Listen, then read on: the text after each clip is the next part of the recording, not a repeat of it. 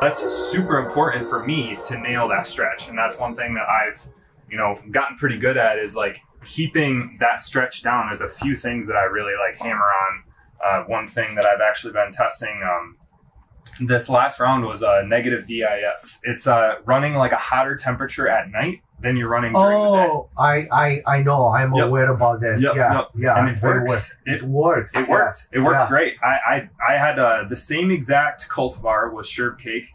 I ran, last round I flipped it at like 12, 13 inches. This round I flipped it at 12 to 13 inches. I did the same exact everything. I run like power foliars every 2 to 3 days for the first like couple weeks of stretch. That keeps the stretch down.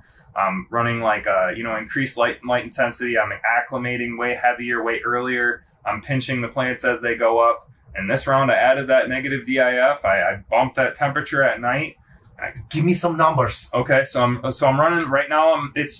You don't really want to run it too much. So what I've read is that if you're running like over a 5-degree differential, so if you're running like a 75-degree leaf surface temperature during the day, you want to run like 80 leaf surface temperature at night.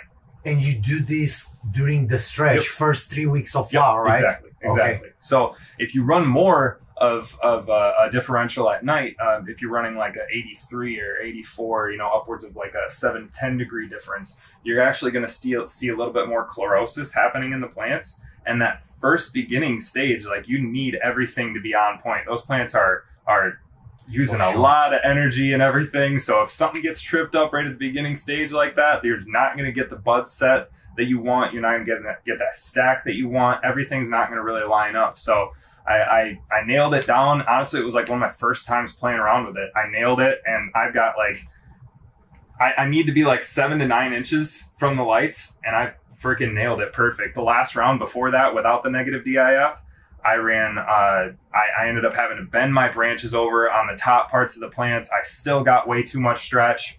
Like I said, same cultivar, same flip length, all that kind of stuff. And I actually played a little bit with that before. So I knew about this for like a year or so. I read like if you want to control the stretch, you need to keep the night temperature, like if not as same as the day, like as close as possible. But you say that you run the night temp like 5 degrees hotter than the day temp, and that prevent the stretch.